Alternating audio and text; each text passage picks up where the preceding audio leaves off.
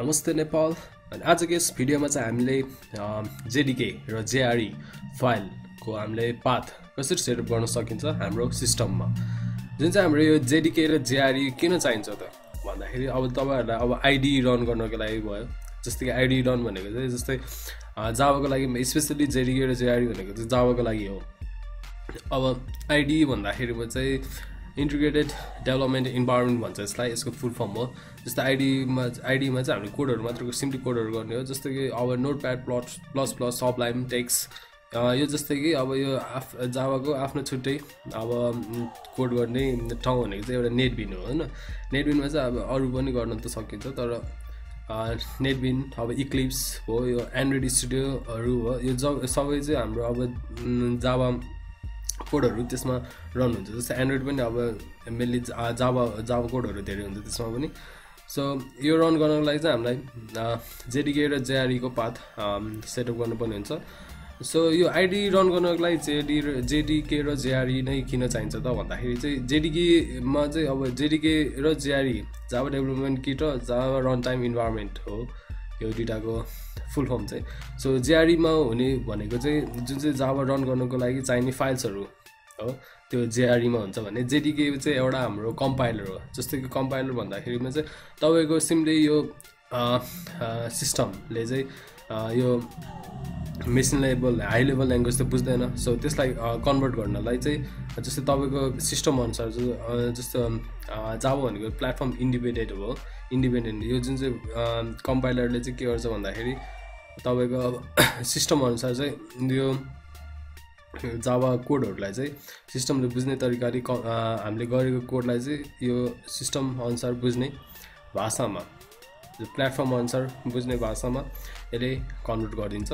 त्यही भएर हामीलाई यो JDK मा हुने भनेको चाहिँ कम्पाइलर एउटा हो, त्यो चाहिँ चाहिन्छ। अब जस्तै यो नेटबिन्स इक्लिप्स भनेको चाहिँ जस्ट अब नोटप्याड जस्तै एउटा कोड लेख्ने ठाउँमा एडिटर जस्तै हो। सो फर्स्टमा चाहिँ यसको लागि हामीले यो ओराकल भन्ने छ, ओराकल डाउनलोड साइट छ, यो एउटा सफ्टवेयर कम्पनी हो। यसमा चाहिँ हाम्रो अब म चाहिँ यसमा चाहिँ बन्डलै इन्स्टल गर्नलाई चाहिँ म यदि तपाईलाई JDK अब नेटबिन्स अब आईडी चाहिएको छैन, नेटबिन्स प्लस यो JDK प्लस JRE यो तीनटै फाइल एकैचोटि बनाउन पाउँछ। यो साइट चाहिँ म डाउनलोडको डिस्क्रिप्सन लिस्टमा म राखिदिन्छु। सो यसको लागि चाहिँ यिनीहरू फाइल्स छ। यो फाइल्समा चाहिँ अब Linux 30 beet, Linux 64 beet, MAC operating system that is 64 beet भयो, विन्डोज 30 बिट। यो आफ्नो अपरेटिङ सिस्टम अथवा आफ्नो प्लेटफर्म अनुसार सिस्टमको प्लेटफर्म अनुसार तपाईले डाउनलोड गर्न सक्नुहुनेछ। सो सिस्टम अनुसार डाउनलोड गर्न सक्नुहुन्छ। यो भनेको फाइल्स भयो। अब यसमा चाहिँ यो फाइल सिधै यतिकै डाउनलोड हुँदैन। सो यो चाहिँ लाइसेन्स एग्रिमेन्ट चाहिँ हामीले एक्सेप्ट गर्नुपर्ने हुन्छ। जस्तो कि एक्सेप्ट गर्नु अब त्यो लाइसेन्स एग्रिमेन्टमा के छ अब म हेरेर मात्र डाउनलोड गर्छु भन्दामा चाहिँ तपाईले यो क्लिक गर्न सक्नुहुन्छ। म्याक्सिमम कसैले पनि त्यो गर्दैन, त्यो अभियसली थाहा छ हैन। त्यो गरेपछि आफ्नो सिस्टम अनुसार प्लेटफर्म अनुसार चुज गर्नुस्। अहिले तपाईको विन्डोज 64 बिट छ भने अब तपाईलाई थाहा छैन आफ्नो सिस्टम विन्डोज कुन चाहिँ version that is operating system windows अब 32 बिट हो कि 64 बिट हो थाहा छैन भने that is go to your my computer and then right click and then properties सकेपछि त्यहाँबाट हामीले थाहा पाउन सक्छौँ। जस्तो कि अब 64 बिट हुन्छ भने 64 बिट डाउनलोड गर्ने। यो बन्डलै किन बन्डल प्याकेज डाउनलोड गर्दाको फाइदा चाहिँ के छ भन्दाखेरि यसमा JDK JRE र नेटबिन्स एकैचोटि तीनटै डाउनलोड हुन्छ। मैले डाउनलोड गरिसकेँ। सो डाउनलोड गर्नुहोस्। डाउनलोड गरिसकेपछि चाहिँ हाम्रो जुन चाहिँ ठाउँमा तपाईँले डाउनलोड गर्नुहुन्छ त्यो त्यहाँ जानुहोस् डाइरेक्टरीमा, देन त्यो फोल्डरमा एन्ड इन्स्टल गर्नुहोस्। इन्स्टल गरेपछि फर्स्टमा हाम्रो यो डिफल्ट डाइरेक्टरी भनेको चाहिँ हाम्रो C ड्राइभ हो। जस्तै मैले C ड्राइभमा गर्दा राम्रो हो यदि स्पेस खाली छ भने, अथवा D ड्राइभमा गर्नुहोस्, E ड्राइभमा आफूले जुनसुकै नाम त्यहाँ होला नि त्यहाँ त्यो अनुसार चाहिँ तपाईले त्यहाँ इन्स्टल गर्नुहोस्। इन्स्टल गरिसकेपछि त्यो आफूले कहाँ इन्स्टल गरेको छ त्यो चाहिँ नभुल्नु होला हो। अब इन्स्टल गरिसकेपछि के हुन्छ भन्दाखेरि इन्स्टल गरिसकेपछि अब जावा रन हुन्छ, जावा कोडहरु रन हुन्छ भन्ने त्यो भ्रम हो। त्यस्तो कहिले पनि हुँदैन सो त्यही भएर त हामीले पाथ डिफाइन गर्नुपर्ने हुन्छ पाथ डिफाइन गर्नुको लागि चाहिँ तपाईले चाहिँ अब विन्डोजमा तिर्नुहोस् विन्डोज पछि हाम्रो इन्भाइरोमेन्ट भेरिएबल्स हो यो edit the system environment variables हुन्छ त्यसमा क्लिक गर्नुहोस् त्यसमा क्लिक गरिसकेपछि जुन चाहिँ यो लेआउट आउँछ यसमा चाहिँ हाम्रो जुन चाहिँ फ्रेममा आउँछ यो इन्भाइरोमेन्ट भेरिएबल्स छ यहाँ बटममा क्लिक गर्नुहोस् क्लिक गरिसकेपछि यो दुईटा आउँछ युजर भेरिएबल्स एउटा लिस्ट बक्स एन्ड तल चाहिँ हाम्रो सिस्टम भेरिएबल्सको अर्को लिस्ट बक्स छ जुन चाहिँ अब यसमा सेटअप गर्नुपर्ने भनेको चाहिँ हाम्रो जावा होम भन्ने हुन्छ यो गर्नुपर्ने हुन्छ यो भिडियोबाट सिकाउने तरिकामा चाहिँ के फरक छ भने तपाईले अहिले नेटबिनको लागि तपाई JDK र JRE पाथ जस्तै इन्स्टल गरेर अब पाथ सेटअप गर्नु छ भने तपाईले अब सिधै अर्को इक्लिप्स डाउनलोड गरेर सिधै रन गर्न सक्नुहुन्छ यो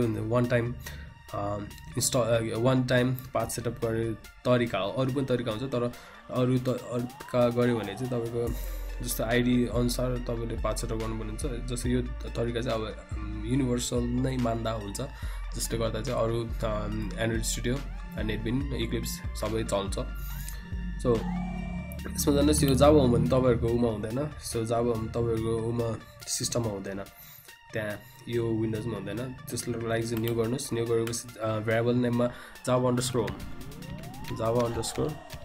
यसरी टाइप गर्नुस् सो सिस्टम भेरिएबल भ्यालुमा चाहिँ हामीले एक्चुअल पाथ दिने हो सो एक्चुअल पाथ कहाँ दिने भन्दाखेरि तपाईहरुले अब इन्स्टल गरेको छ जुन JDK र JRE त्यो लोकेसन चाहिँ थाहा हुनु पर्यो जस्तो कि मेरो यो सी ड्राइभमा प्रोग्राम फाइल्स भित्र जावा भन्ने फोल्डरमा छ जावा भन्ने फोल्डरमा चाहिँ JDK र JRE यो दुईटा फोल्डर चाहिँ इम्पोर्टेन्ट छ सो फर्स्ट यो माथिको युजर भेरिएबल्समा सेटअप गर्नुपर्ने हुन्छ हाम्रो JDK हो JDK मा चाहिँ फर्स्टमा JDK सम्मको यो path I will remind you again JDK सम्मको पाथ हो यो JDK सम्मको पाथ चाहिँ हामीले कपी गरिसकेपछि यो variable भ्यालुमा Ctrl+V and paste so paste गरिसकेपछि ओके थिच्नुस् मेरो त पहिले छ त्यही भएर म क्यान्सल थिच्छु तपाईहरु ओके थिच्नुस् सो यहाँको काम सकिसकेको छ यो काम सकेपछि हाम्रो तल जानुस् तलको लिस्ट बक्समा चाहिँ हाम्रो पाथ भन्ने हुन्छ एउटा जुन चाहिँ यो छ यो पाथ कसैको हुन पनि सक्छ कसै म्याक्सिममको हुन्छ तर कतिले अब त्यो JDK को पाथ गर्दा गर्दै अब उडाइदिसकेको हुन्छ सो उडाइएको छ भन्ने चाहिँ न्यू गर्नुस् न्यू गरेर सेम यो पाथ टाइप गर्नुस् अनि त्यसपछि यसमा चाहिँ यो JDK र JRE को पाथ सेटअप गर्नुपर्ने हुन्छ पाथ दिनुपर्ने हुन्छ त्यो चाहिँ हामीले सेम एडिट गर्नु जस्तै हो म चाहिँ त्यो यो एडिट गरेर सिकाउने छु जसको चाहिँ यो पाथ छ सो जुन चाहिँ यो पाथ छ यसमा क्लिक गर्नुस् देन एडिट गरेपछि यो एउटा फ्रेम आउँछ यो फ्रेम आएपछि के हुन्छ भन्दाखेरि यसमा न्यू गर्नुस् हो न्यू गरेपछि यहाँ हामीले पाथ दिनुपर्ने हुन्छ JDK र JRE सो यसमा फेरि फरक छ फरक के हो भन्दाखेरि अघि हामीले JDK सम्मको पाथ दिन्छ भने यसमा हामीले बिन हो बिन सम्मको हामीले पाथ Ctrl+C एन्ड यहाँ ओके न्यू एन्ड Ctrl+V हो त्यसपछि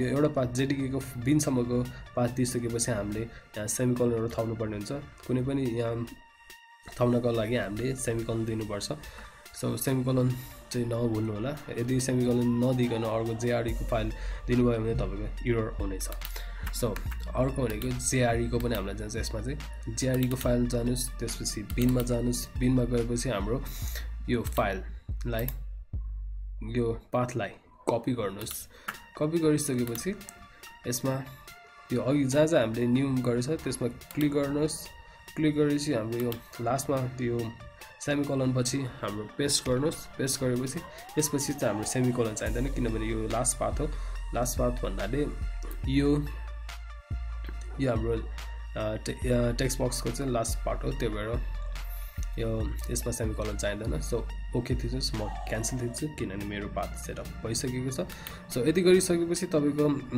मा जावा को JDK र JRE को पाथ सेटअप भइसकेको छ र कम्प्युटरले तपाईको जावा कोडहरु मजाले बुझ्छ र कम्पाइल गर्छ सो जावा तपाईकोमा सेटअप सक्सेसफुली भयो कि भएन हेर्नको लागि चाहिँ हाम्रो कमान्ड मा जानुपर्ने हुन्छ, जसको लागि चाहिँ विन्डोज थिच्नुहोस्, सिएमडी थिच्नुहोस् एन्ड देन कमान्ड प्रम्प्ट आउँछ। कमान्ड प्रम्प्टमा जानुहोस्। कमान्ड प्रम्प्टमा गइसकेपछि जावा भन्ने कोड हो यो कोडलाई चाहिँ हामीले इन्टर थिच्नुहोस्। इन्टर थिचेपछि यो यसरी यो इन्फर्मेसनहरू दिएको छ भने, जस्तै कि यहाँ इन्फर्मेसनहरू दिएको छ भने दिन्छ भने तपाईँको सिस्टमले कमान्ड प्रम्प्टमा तपाईँको जेडीके र जेआरई को पार्ट सक्सेसफुली इन्स्टल भएको छ र तपाईँको जेडीके को कोडहरू तपाईँले आइडी अथवा यही कमान्ड प्रम्प्टमै जस्तै अब यो एडिटरबाट कमान्ड प्रम्प्टमै .javaमा सेभ गरेर कमान्ड प्रम्प्टबाटै तपाईँले आफ्नो सिस्टममा रन गर्न सक्नुहुनेछ। सो आजको लागि यति नै। थ्याङ्क यू, धन्यवाद, नमस्ते एन्ड गुड बाई।